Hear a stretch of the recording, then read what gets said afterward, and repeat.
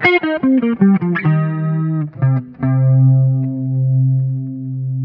this video, I'm going to show you how to set up Android Auto split screen on your new Pioneer DMH WT3800NEX.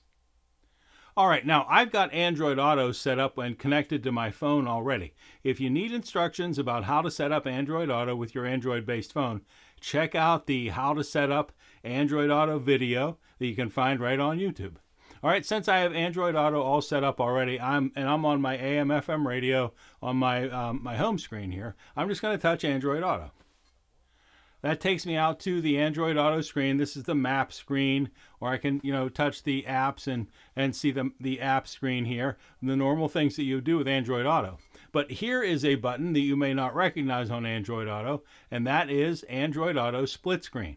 If I touch that, we open up split screen for Android Auto, which is about 3/4 Android Auto and maybe about 1/4 of the Pioneer interface.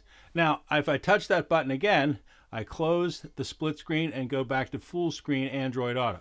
Now, I know there are a bunch of you right now saying, hey, I don't have that button up there. What's going on? Number one, this works, as of the recording of this video, with the Pioneer DMH WT3800NEX. That's this receiver. It doesn't work with any other receivers as of today's recording of this video. And let's check a couple of settings on the in-dash receiver to make sure we're all set up. So let's go back to the Pioneer system. And I'm going to touch the settings here. And let's go down to the Wi-Fi settings. And we're going to scroll down till we find Android Auto. Auto launch is on. If you want Android Auto to start when you first fire up your vehicle and the phone and the in-dash receiver find each other, set that to on. And look, here's Android Auto split screen. It's on.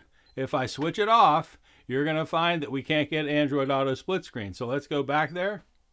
So we switched it off, and look, no button up there. No button there. So we need to put Android Auto split screen back on.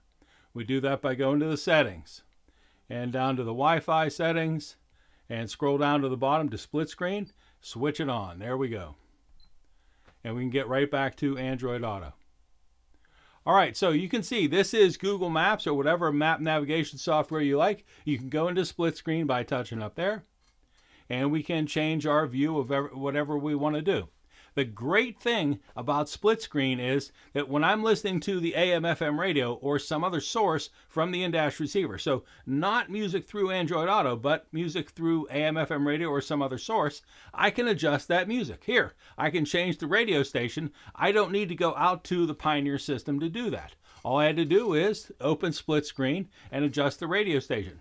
And if your vehicle uses on-screen climate controls, this is a huge advantage for you because you don't have to go out to the system and into climate controls. Here, you can adjust the temperature in the vehicle right here. So this is the driver's position.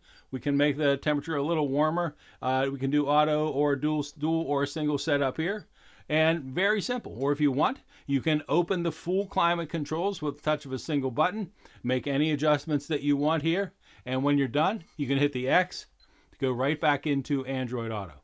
Say, you don't like Android Auto split screen, you want to have full screen? Fine, touch the button here and take it back to full screen. That's Android Auto split screen. It works on Pioneer DMH WT3800NEX.